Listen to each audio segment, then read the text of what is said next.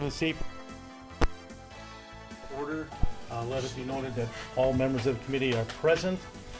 Tonight we have a little different situation. We have simultaneous meetings this evening. Community Development Authority of the City of West Allis will be meeting in conjunction with the Safety and Development Committee. Even though we both have separate agendas, a number of the items are identical on both agendas. And so rather than have staff come down here 2 nights in a row and give the same information to 2 committees and spend hours here doing that, we thought it best to have simultaneous meetings. And at this time, I'll turn it over to Chairman Gerald Motter of the Community Development Authority. Okay. Thank you, Tom. The CDA meeting will please come to order, and would you take roll call, please? Wayne Clark. Yes. Karen Gale. Here. Pete Hansen. Here. Jason Metz. Here. Alderperson Schwatsky. Here. Alderperson Haas. Here. Joe Matter. Present. We have a quorum.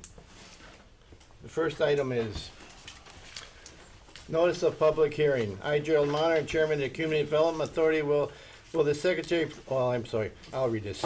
The Executive Director of the Community Development Authority has filed an authority. The notice of hearing, the affidavits, the publication will be filed as soon as received from the official newspaper as required by Section 66.1333 Wisconsin statutes. This document will be made part of the record of the proceedings of this matter.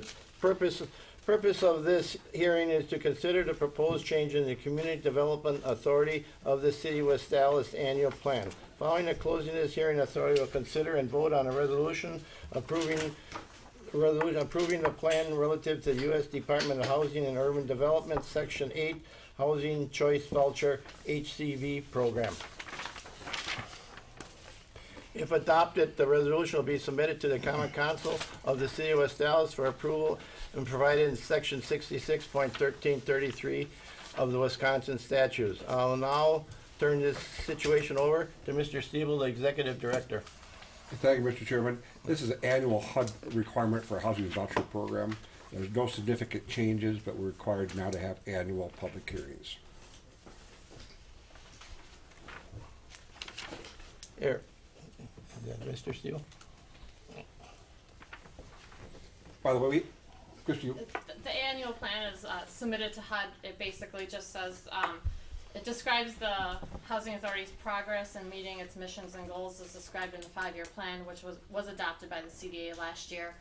PHAs with more than 551 vouchers are required to submit this annual plan to HUD. It's not a significant document. It was attached to the CDA agenda. The public hearing is required, and then item number 3 is the resolution approving the annual plan that we must submit to HUD. by the way, as part of our 602 units, or actually authorization of subsidy, we have the 3rd largest number of vouchers for homeless veterans in the state of Wisconsin. The reason that we get so many is that our staff is so good at getting them deployed. HUD keeps giving us more units. So we do good work. And again, these units could be in West Allis, they could be all around. They could be within a mile radius of West Allis, except in the city of Milwaukee. Okay. No further discussion, Mr. Stiebel? If not, I'll read it. If there's any interested parties, now we express their views or propose to change the Community Development Authority of the City of West Allis annual plan. Please raise your hand, be recognized, and upon being recognized, state your name, address, and interest in the proposal. Then you may proceed with your statement. If you appear on behalf of an interested party, please state the name of the party you represent. Does anyone wish to be recognized at this time? Okay. If not, I see there will be no parties wishing to address the authority. I declare this hearing closed, and we'll now proceed to the next order of business, which will be item number 2, resolution approving the annual plan review to the U.S. Department of Housing and Urban Development Section 8 Choice Voucher HCV program. So moved. Second. It's been moved in second. Is there any further discussion? If not, take roll call, please, Christy. Wayne Clark. Yes. Karen Gale. Aye. Pete Hansen. Yes. Jason Metz. Aye. Alderperson Schwatsky. Aye. Alderperson Haas. Aye. Gerald Matter. Aye. Resolution passes. Item 13, consideration relative to the report on Beloit Road Senior Apartment LLC. Mr. Strudel. The quarterly report from the finance department to Beloit Road. CDA is the managing member of Beloit Road Senior Apartments, LLC, has been submitted to the CDA, and staff's financial quarterly report, staff recommends to accept it and place on file. So moved. Second. All in favor? Aye. Placed on file. Yeah, thank you. Safety and Development Committee, we have item C1 on the agenda, which is the minutes from a number of previous meetings. Is there a motion for approval? Second. Any discussion? All in favor? Aye. Opposed? Carried. We'll then move on to the joint portion of our meeting. On the Safety and Development Committee agenda, item D2. On the Community Development Authority agenda, item 3. This is a resolution approving, well, we don't want to do the resolution. Let's go down to 3. You want to go discussion action relative to Mandel Group Properties, LLC's proposed development south of West National Avenue, the market, and within 6 Point Farmers Market redevelopment area. Mr. Chairman, if we could do 2 as well. 2 is Nona, the northern part, and 3 Oh, I see. is Sona, the southern. We're not doing the resolution though, but We're we're not going to discussing. approve them, it's just the agendized that way. All right, Okay, So it's 3 and 4 on ours. proceed. yeah, it's 3 and 4. Here. Christie, you were going to take this one? 2 and 3. Yes. Oh, 3 and 3 and 4. Just an introduction, the first item being, and 3 and 4, I'm sorry, relate to the CDA order. It's a little different, the safety and development order. The resolution is for the purchase and sale and development agreement between the CDA and Mandel Group for the, what everyone's been referring to as Nona, north of National Avenue, so the former Pressdale tank site. And then a discussion relative to Sona, the market development proposed by Mandel for the area south of National Avenue, west of the farmers market. I'll do just a really brief introduction, and then I'd like to introduce Mr. Ian Martin from the Mandel Group, who will do a presentation before both committees. And no, yes. No, sorry. Just because we're going to, Ian will be doing 2 parts to this. One, we want as much public information as we can publicly. Then we're going to ask Ian, as we go into closed session, we're going to have Ian stay in closed session to explain to us the financing part that we're still negotiating on, why they want what they want. And that'll be a closed session. And then we'll excuse the Mandel Group, and then we'll continue on in closed session to talk about what we think is appropriate for what they're asking for. But so go ahead, sorry. So just a real brief introduction. Nona, as has been advertised, that Aurora will be occupying the northern part along Greenfield Avenue. And then Mandel's proposing 177 high-end market rate apartments for the southern portion of the Nona site. And this is what the actual, we're discussing 2 purchase and sale agreements. One is actually on the agenda tonight for Nona only.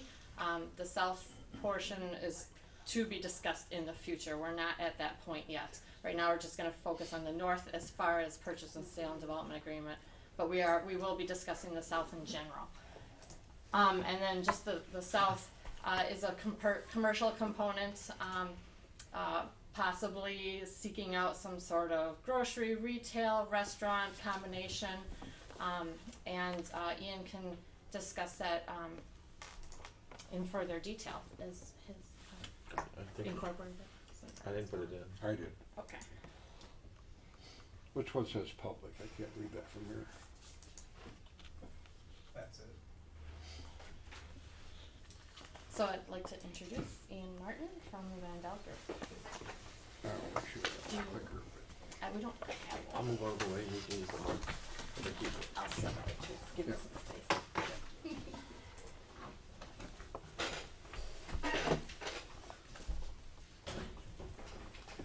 Thank you all for having me. I'm Ian Martin, Vice President of Development for Mandel Group, and Christy gave a good introduction, so I'll get right into it. I've got a number of slides I'll cover, and I don't know how you'd like to do questions, but I'm comfortable taking them as I go or taking them all at the end. Whatever you guys want to do is fine. So, all right, so I started thinking about this this presentation on Sunday, and so this was sort of a natural analogy, and it is first and goal on the 10, and the question is, how do we push this over the finish line? I know it's been a long time coming, there's no doubt about it, but I do think that this is an apt analogy for where we're at and what's left to do on the deal. So, in thinking about what I should cover here, the first thing was, just a quick overview of the original concept, and I think the question really is, have we maintained the design and economic integrity of what we originally promised the city on this project? So I'll go through some of that, and then I'll dive into each one of the components of the project, including the food cluster or retail portion on Sona. And for each one of those segments, I'll go through each one of these sort of sub-points here, because I think these are the material ones. Again, not saying that this covers all your questions, but these are the things I thought were important to mention. So this is a slide right out of our first our presentation in the RFP process, and I won't read the quote, but I think that when we got into this, we always meant this project to be I think a transformative and kind of aspirational project, in that we understood that we wanted to have a great project that sits between Greenfield and Mitchell, but we also wanted it to be a place that was memorable and could influence more than just the boundaries of the site itself. That was important to us. When Barry did his very first project back in the 90s, it was the Park East, and that was a transformative, aspirational project that involved all these mixed-use components. So really, we view this as a like development effort. Let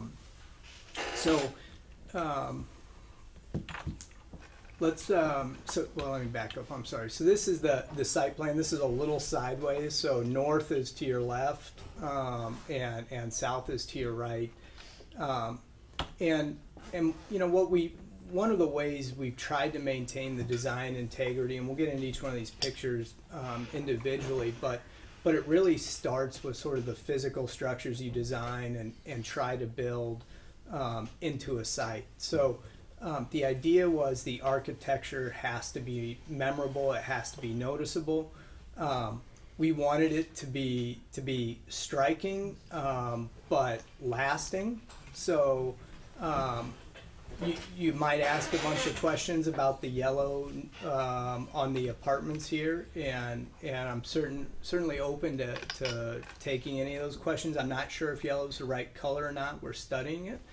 But I think what it conveys, I hope it conveys, is that we really have tried to create a physical environment that is consistent with our original vision of creating a transformative project. So then talking then about the economic integrity, I think our original projection for the project was somewhere between $62 and $65 million of total project capitalization. Right now I think we've generally stayed in line with that. We're just under 62 million of projected project capitalization.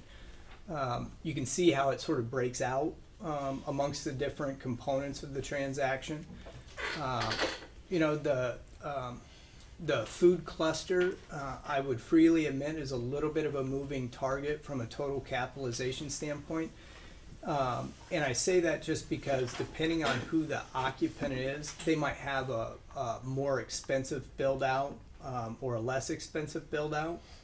So that number could move. If anything, I think it's likely to go up, not down on the project. So from a value creation, from a tax-based standpoint, I feel like we have tried to keep that original promise of a project that's north of $60 million.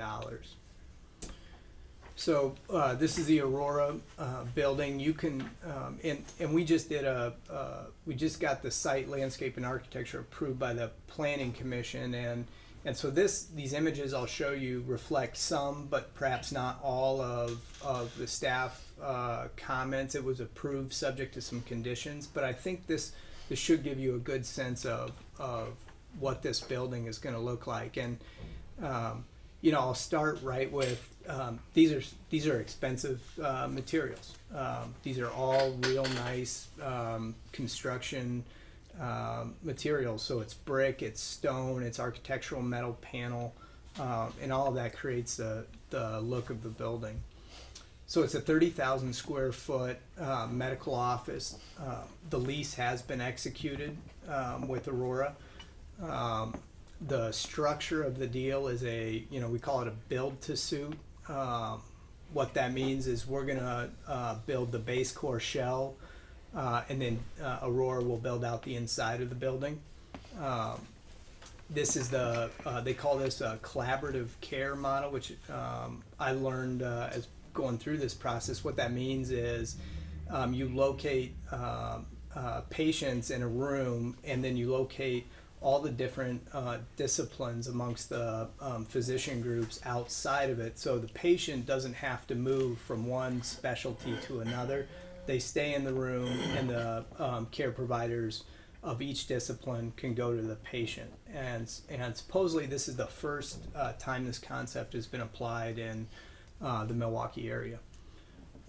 It's good. They're going to have 90 employees in the facility, and that would be 20 more than they have at their current Firehouse Square facility.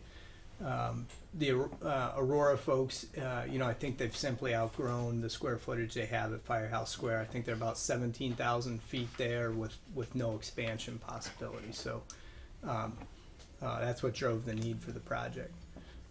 Just a rough site plan. You've got some topographic lines on there. I wanted to put this up so I could show you. If you remember our original presentation, there was a garage piece that connected the apartments and the medical facility.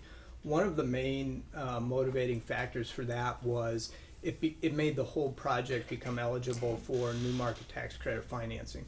As we've worked through this project, we realized that we weren't going to have new market tax credits. So when we went back and actually evaluated what's the cost benefit analysis of this parking garage, it became clear that it wasn't necessary for an operational standpoint, and the cost of it outweighed the benefit. So what we ended up with is just a clean, freestanding 30,000, just a little over 30,000 square foot Aurora building.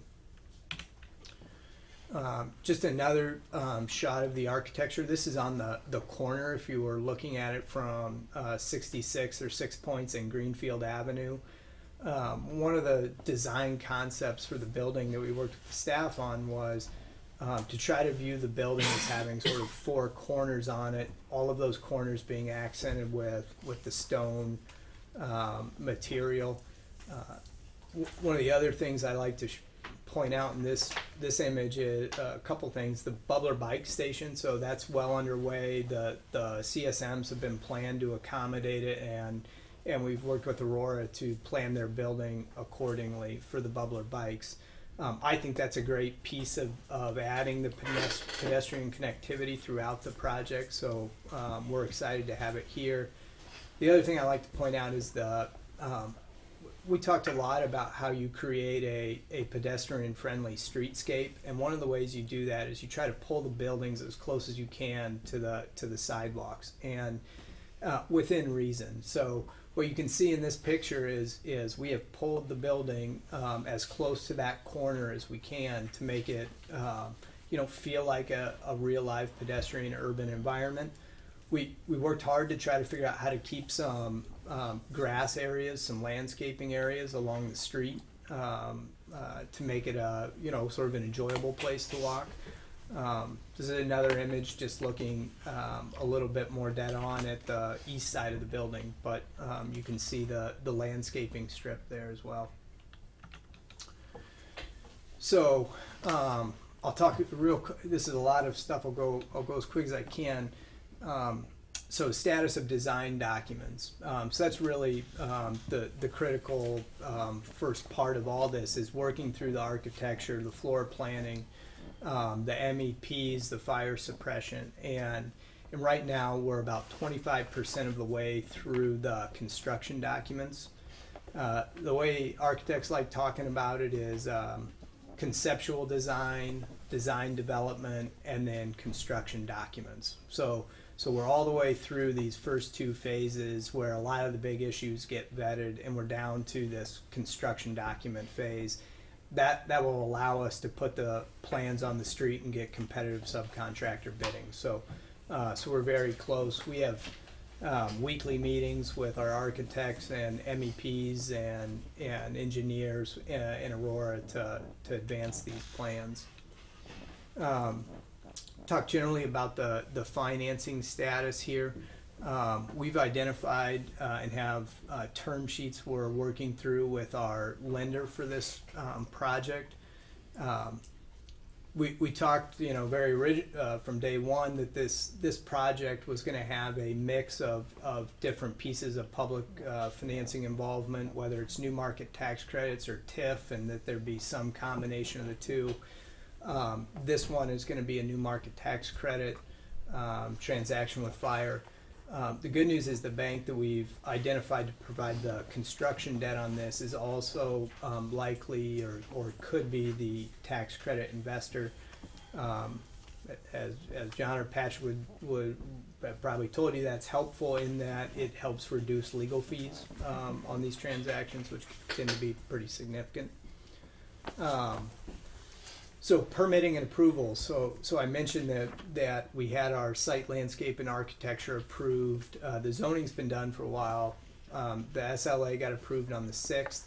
We're going to have a meeting, a permit review meeting on the 22nd with the city, just to make sure we understand what the level of detail is we need to provide in the construction documents to get our review going. But also, due to the way this deal is structured, there's actually going to be two separate sets of documents. One for Mandel's scope of work, that's site work, the shell of the building, the exteriors, and all that stuff. And then Aurora will have a separate set of plans for their interior portion. So I thought it prudent to meet with the building department and figure out, make sure we understood exactly what they wanted from a detail standpoint between the two permits. I anticipate having a set of construction documents to submit for city review by the 20th of October. So then I'll talk a little bit about construction bidding. So Berghammer is going to be our general contractor for this project.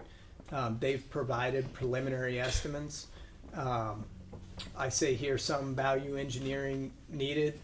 This is always the way these projects go. There's no reason to panic when you see this. When you get a contractor to put preliminary numbers on a project, they almost always come in over budget. So there's this process, the fancy word for it is value engineering, but at the end of the day, we're just trying to figure out how to make the budget work. So that process has already started, and I think we have a good path to make the budget get back in line with the budget on this project. The goal is to get a set of GMP documents to the subs by October 3rd. If we do that, that means we'll have all the bids in-house, we'll have the subcontractors qualified, and hopefully have a construction contract to sign by the 10th of November. That date's important because we really can't close on the financing, any piece of the financing, until we know what it's going to cost to build. So right now, it's a real push to get these design documents done, reviewed, and incorporating comments we might get. So the major milestones here.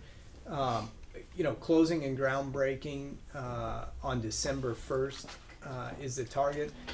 For me, they're generally simultaneous events. There's going to be a day or two maybe where after we've closed we have to mobilize our contractors, but it'll be that quick. So that's the plan.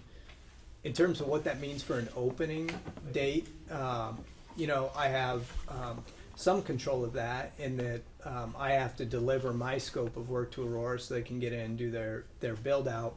The outside date by which that has to be done is April of 2019.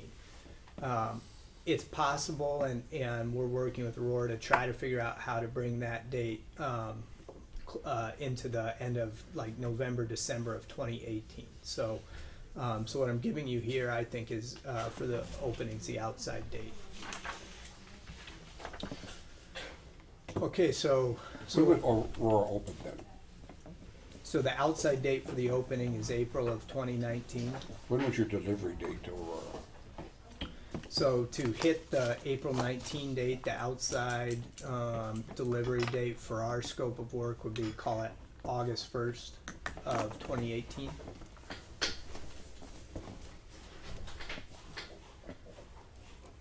Thank you.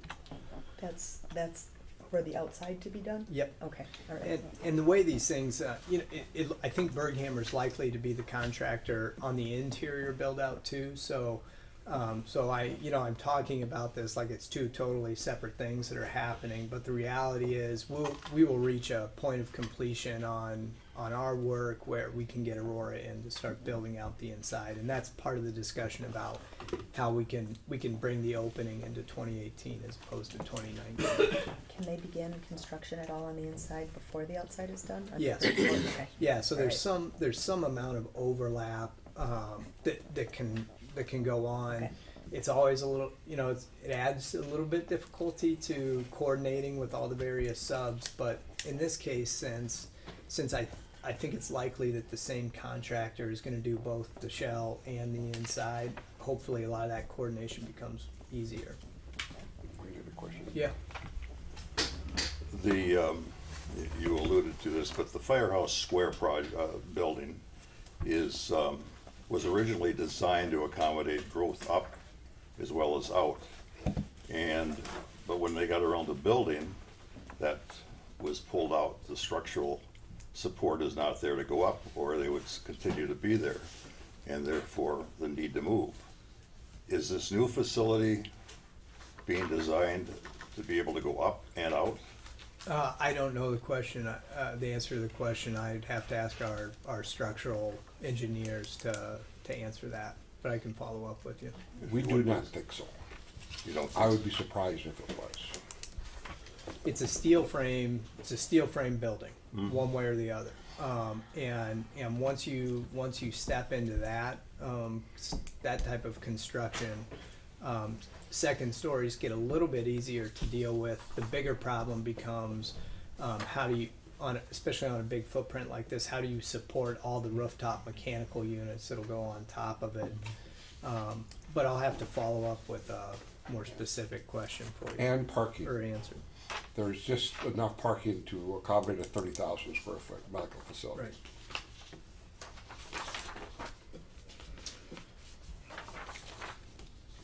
All right. Okay, so let's talk about the apartments here. I mentioned that we've got a prominent yellow prow on this building that faces a corner of National and 6 Points. Our sort of our guiding principle from an architectural standpoint on this deal was to do something that was striking and memorable, but which wouldn't look bad in 4 or 5 years. We're going to own the thing for a lot longer than that, so we don't have a lot of interest in reworking a building. So that's how we got to this point. The problem when it comes to things like colors and certain architectural design is it's a pretty subjective topic. So that's why I say I'm not entirely sure that yellow is going to be the color at the end of the day. We just had last week our first meeting with the staff to talk through the building design. And what I offered to do in that meeting was take a couple of these elevations and put different colors on it, and we could all have our opinion about what it's supposed to look like. We looked at red, we looked at blue, we looked at yellow, and the reality is if I came in here and showed a blue color, somebody would probably ask me why I didn't use yellow, and that's okay. That's the way it's supposed to be. But I think stepping back from that bigger picture, the idea is this building something that that when somebody drives by, they will take note now and in 5 years, and take note in 5 years, such that it's a good thing, not a bad thing. Sort of point out that you notice the off colors that are on this side of the wall. That's because it's in the shade. This side also has that same coloration, except that this is showing a rendering showing the sunshine on it. Right. So this has different hue. So it's probably going to have all of this.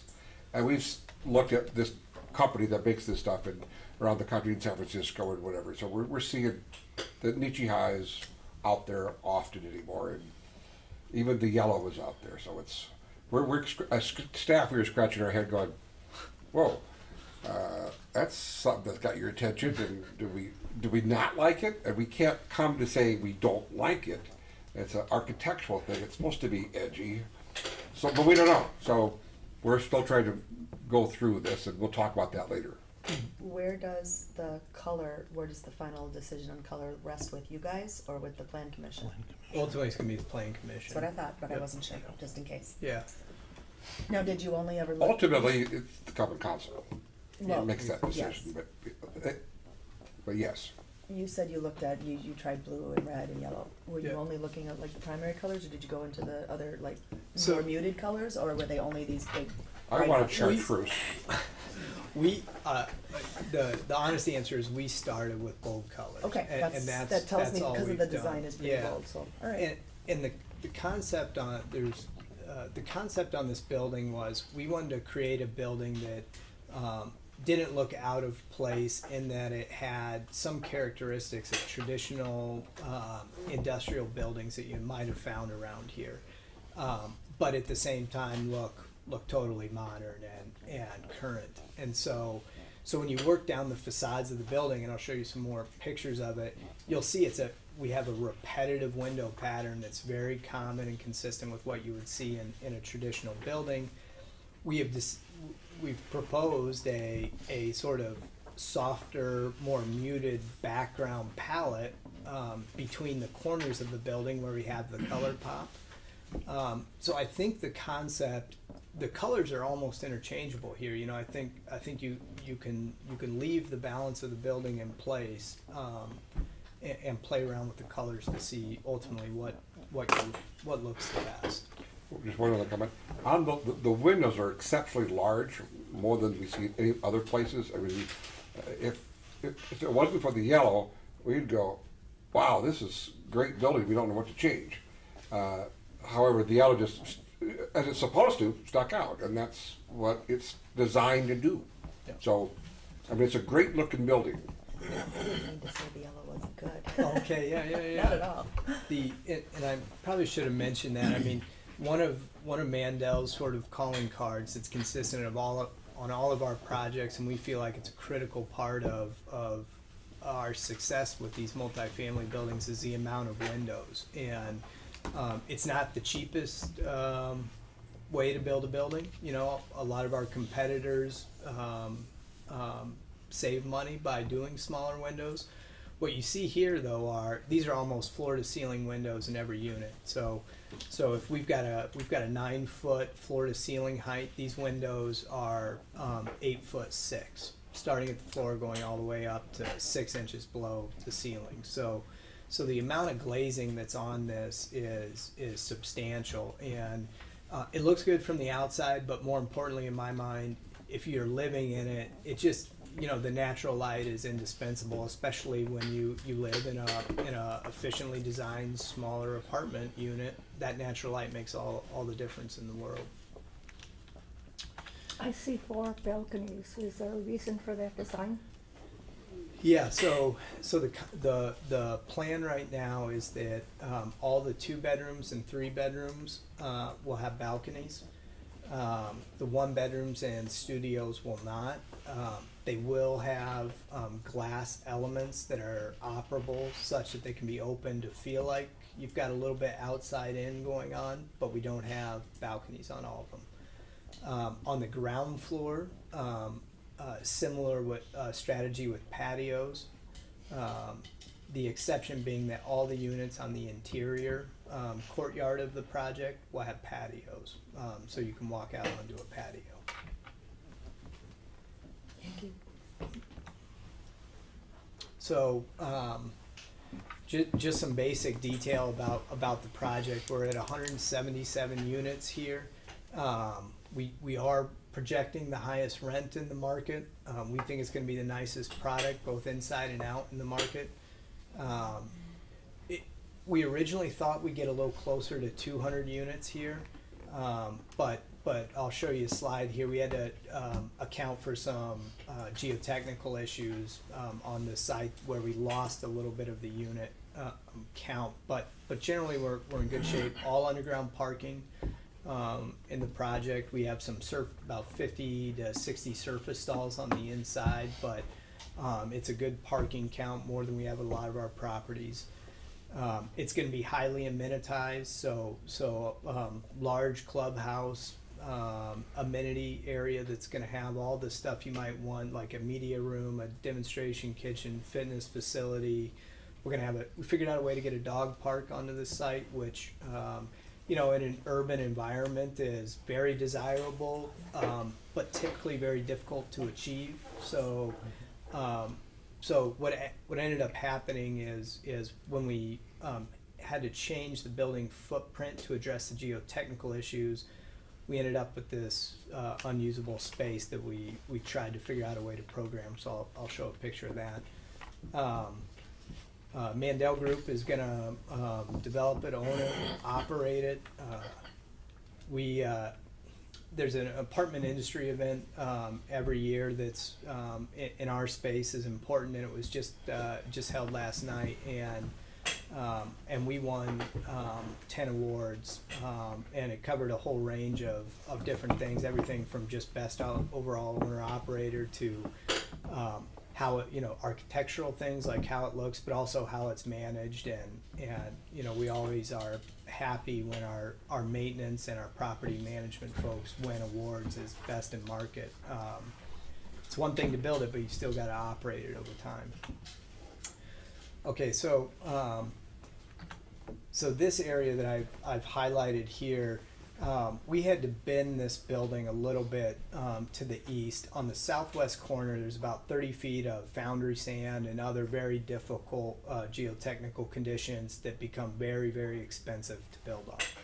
So we lost some units when we bent it, but we saved a lot of cost, foundation cost, by doing that. On the far south or far bottom of the screen here, this is where we were able to figure out how to put the dog park in. So once we bent the building, we ended up with a pretty big area. Originally, it was just going to be graded down to the property line. Instead, what we've done is we created a tiered retaining wall. And by doing that, we were able to flatten out a chunk of land and create a fenced-in dog park that's going to be 25 to 3,500 square feet. So good spot, big size to let your dog off leash. So this is just an image of, this is National Avenue. You can see the interior courtyard and where our connectivity is to the retail on the far right side of the screen. You can see the color pops on the corners of the building here. This interior courtyard concept is something we've done downtown. I talked about it in prior meetings here. It really is critical, especially on a deal like this, because you take what is typically your most difficult units, inward-facing units, and you turn those into the most desirable units by fronting them out over open space courtyard. So I think that's a subtle feature, but one that's very important on this project. I mentioned the clubhouse and amenity space. So that's what you see sort of right here where my cursor is. So we've got a rooftop deck on it.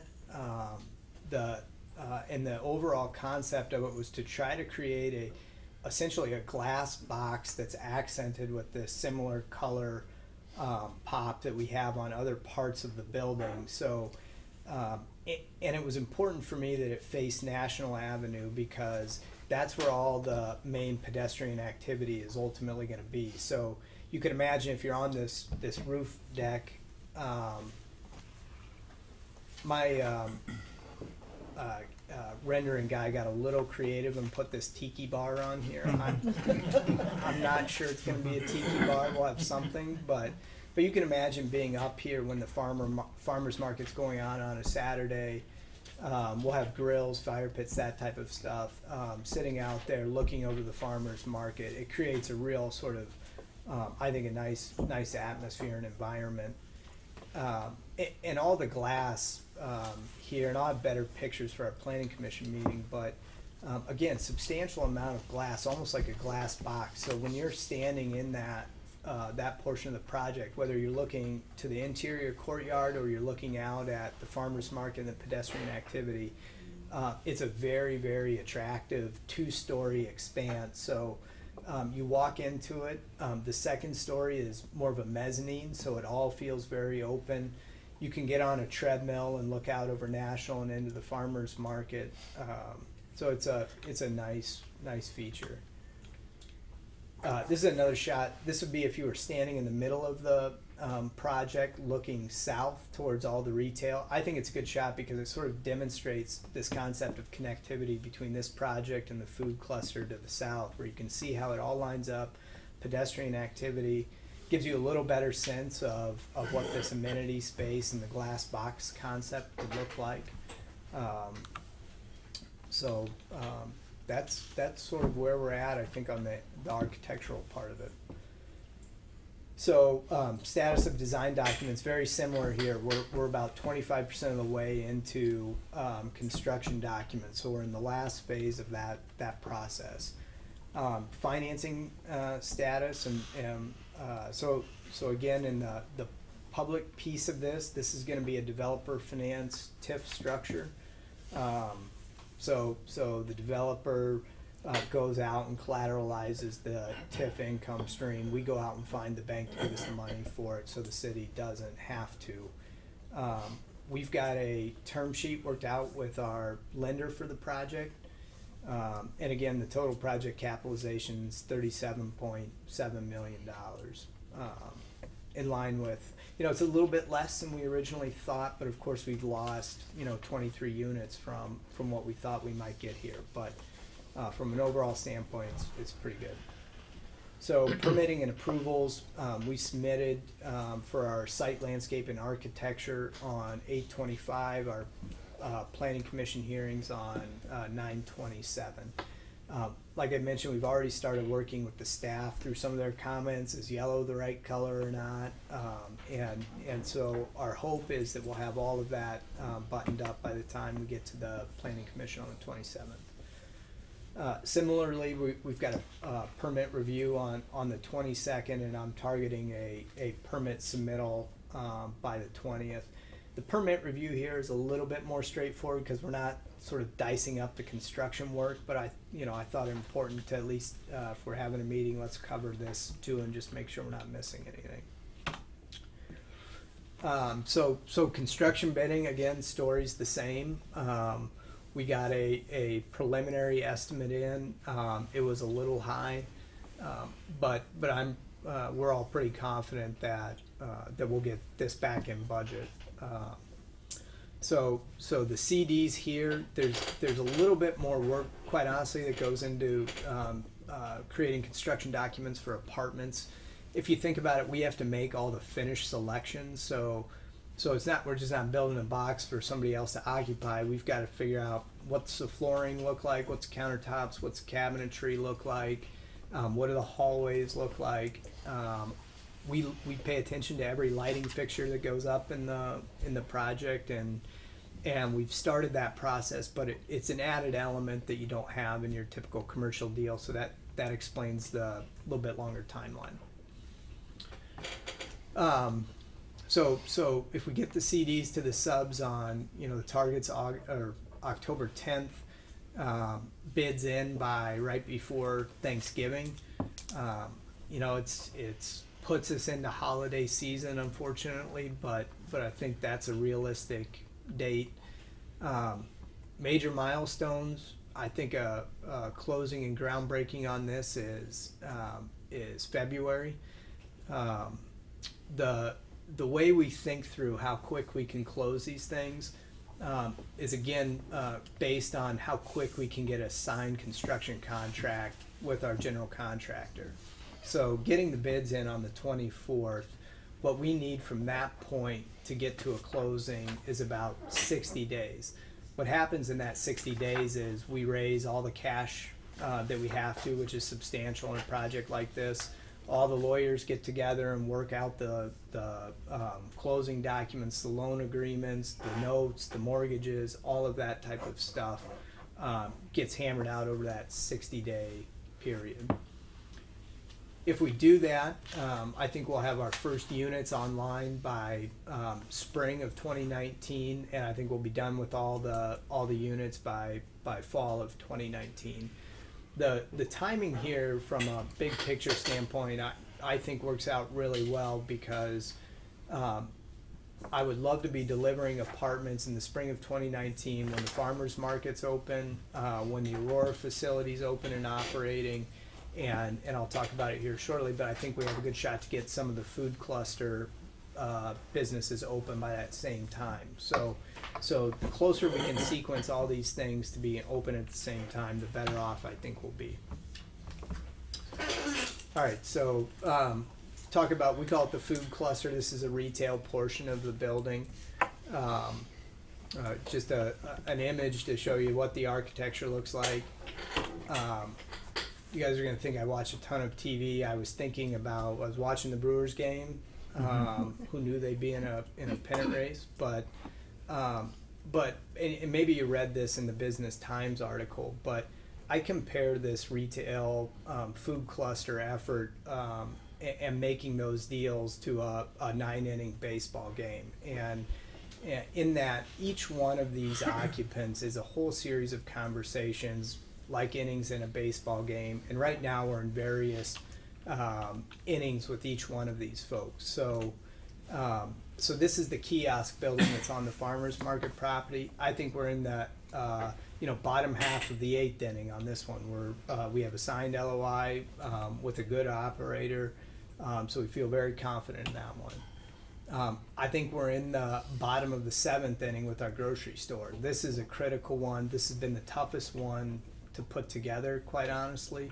But it's also the one that all the other guys are most interested in because it's a daily traffic generator and everybody likes that. So we've got a good operator identified for the grocery.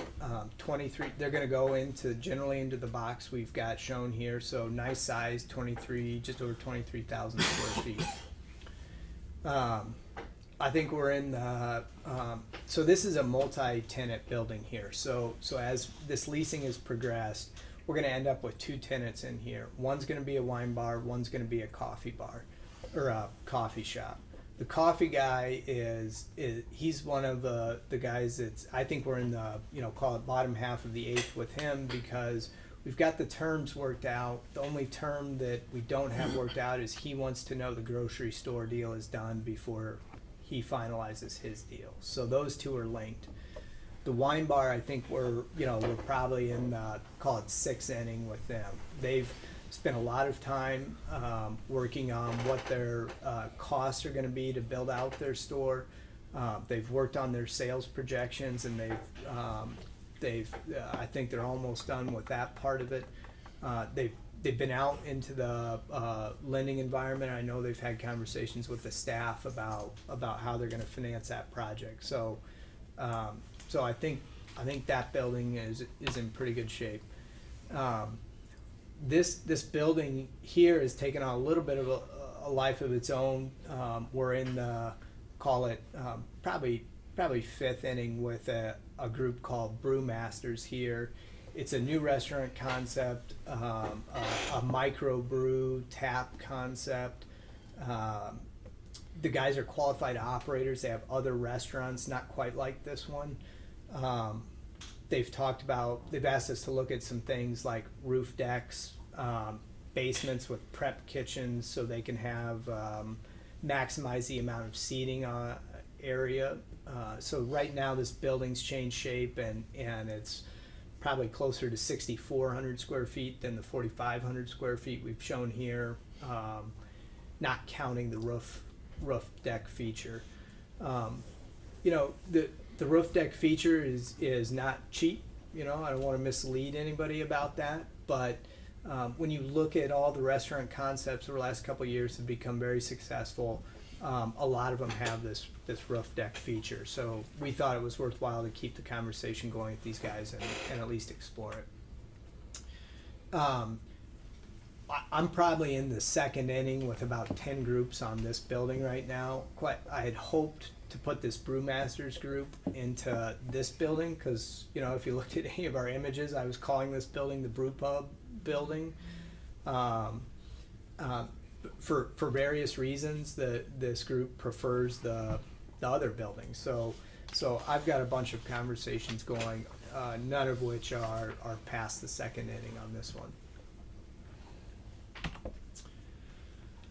Okay, so talk about some of the challenges, and I know I've mentioned some of these before, so I won't dwell on them. But the vision from day one on this was to try to create a lineup of highly qualified, good local operators that shared our vision, meaning that these weren't guys that were used to doing strip malls and stuff like that. We wanted something different than that, and when you narrow up your target pool that way, it does get a little challenging, but I think it's one we're overcoming.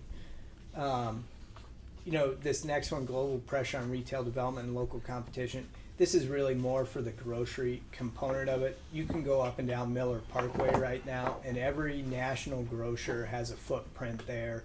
To the extent they don't, it's the pick and save right across the street from this. So, and we all know what Amazon is doing and what they bought Whole Foods and getting in the grocery business. So there's a lot of pressure on this, which meant that we really needed an operator that was a good neighborhood concept, and I think we found them, but it took us a while to get there. Long development timeline. For a group like Aurora or an apartment developer, thinking out 24 months in advance is what we do. It's you do this sort of planning. For a lot of these smaller restaurant guys, they're entrepreneurial and opportunistic. So they don't necessarily think in terms of what are we going to be doing 24 months from now. Are we going to be opening more stores? And so what they really want to see is they want to see some dirt moving, and I think the way we'll attract a lot of attention to this is once we break ground on the Aurora and the apartments and people see just how real this is, I think we'll get more attention from these guys to the project. Inherent challenge of high capitalization requirements. So restaurants are the most expensive buildings to build because of just the high design, the kitchen equipment, and all the bells and whistles that go with it. A lot of restaurant guys are not highly capitalized. Even the biggest restaurant groups in town you can think of aren't highly capitalized in that they can just go build a building and drop $4 million to do it. So you've got this dynamic where we've got expensive buildings and likely occupants, operators that aren't highly capitalized to go in them. Now, one of the things we learned on this last point that we've changed since I think we last spoke was thinking about how these deals might be structured. Originally, the thought was Mandel would be a landlord and we would lease this space out to tenants and charge them rent, just your very traditional development deal. One of the things I learned as we started talking with all these different potential restaurants and the grocery folks is if you're a restaurant guy, it's really hard to go out and get a bank to loan you money based on how many burgers and beers you think you can sell. It's collateral, but it's not great collateral. So what a lot of these banks want to see is real estate collateral. So what we started doing was thinking about it and talking to some of these potential occupants of, you know, all right, Mandel will not be a landlord anymore. We will act as master developer where we help you put your capital together. We help you reach out to architects and design the space. We'll help you contract for it. But ultimately we won't own it, you will own it. And what that does is it gives a lot of these occupants the ability to go to potential lenders and say, look, I'm going to do $2 million a year of gross sales, and I'm going to own the real estate. So it becomes just a lot easier deal for bankers to understand. Mandel probably won't do as well on it, but that's fine. This was always meant to be an amenity for the apartments as much as it was anything else. So we were happy to redo that structure. Total project capitalization, $14 million. Major milestones. I think we're going to try to make these deals and get into the design development phase by spring of 2018. I think that's realistic for the grocery. I think it's realistic for the coffee and wine bar. And I think it's realistic for at least one of the restaurants. And so that's our goal, is to go from the fifth or sixth inning with some of these folks to the end of the game by spring of 2018. The good news with that is what that does is we probably then have groundbreakings in late summer 2018, and we can still get these folks open by spring of 2019 when Aurora and the apartments are opening as well. So it's a little bit behind the other phases of the project, but from a big picture timing standpoint, we think it's still it works well. So that's the end of the food cluster, and I guess I'll just end with what I'll carry my bad sports analogy out even further here. Original concept, $62 million, and our just overall concept, I think, remains intact. The Aurora, the apartments, it really is a race. It's just a matter of how quick we can get all the consultants to move, get the plans approved, and get in the ground on it. So it's a race. I think we've made solid progress on the food cluster piece of this. I think it will pick up steam towards the end of this year and beginning of next year when people see dirt moving. I think we'll get more attention on it. We this one's a little I don't know how relevant it is or not, quite honestly, but I mention it just because we're sensitive to how long this has taken, and I know from your chair it's probably easy to look at the situation and say, what the hell's been happening for the last 18 months, 2 years on this project, and I get it. I can bore you all night long about all the different stuff we do and all the weekly meetings we have, but at the end of the day, I think the thing that probably gives you the most comfort is we're $1 million committed on this deal. Of that $1 million, we're more than $500,000 is money already out the door. The other half is money I got to start writing checks for any day now. So this is we view this as a $1 million investment, and we don't take that type of stuff lightly. So that's it. I'll answer any questions you guys got. Anyone have any questions? Not, thank you, Ian. We want to go into executive session now? No, there's a couple other things that we can do in public, and then we'll if you stick around, then we'll go into closed session. Okay. If we could hold on the Safety Development Committee agenda 4, 5, 6, 7, and 8. Oh, wait a minute, we could do 8. Oh, here, look. No, 5 through 8 are closed sessions.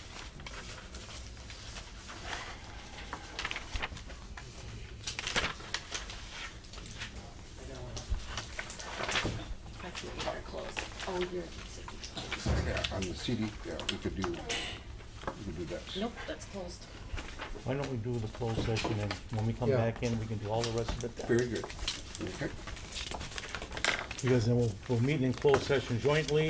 Excuse me, Tom, if you would mind, would you say safety development, if you would say And community community development authority, development, yeah. we just read them once. Yep, that's what I'm gonna do. Oh, okay. Please takes notice that the Safety and Development Committee of the City of West Allis and the City of West Allis Community Development Authority will meet at approximately 6 p.m. or as soon thereafter as time permits on Wednesday, September 13th, 2017, in room 128, City Hall, 7525 West Greenfield Avenue, West Allis, Wisconsin, following conclusion of consideration of the above portion of its regularly scheduled agenda to vote on a motion to convene in closed session at said time and place for discussion action relative to A, resolution approving a purchase and sale agreement and development agreement between the Community Development Authority of the City of West Allis and Mandel Group Properties, LLC, for commercial and residential development north of West National Avenue, Nona, the market within the 6 Points Farmers Market redevelopment area. B, discussion action relative to Mandel Group Properties, LLC, proposed development south of West National, Sona, the market within 6 Points Farmers Market redevelopment area. C, discussion relative to the sale of public land located within the 68th Street and Mitchell Street redevelopment area, TID 14. D, discussion action relative to acquisition of real estate in the vicinity of South 70th Street and West Washington. E, resolution authorizing the city attorney to proceed with foreclosure of the property located at 2892 South 96th Street and to take such action, further action as may be necessary and appropriate with respect to such matters. Upon conclusion of the closed session, the Safety and Development Committee and the Community Development Authority will convene an open session to consider its public agenda, including motions to recommend approval or rejection of the above listed deliberations or any of the public agenda items that have not been acted upon. For the Safety and Development Committee, is there a motion to go into closed session? We have Alderman a Barzak. motion? Aye. Alderman Vitale. Aye. Alderman Reinke. Aye. Alderperson Probst. Aye. And the chair votes aye. All right. Christie,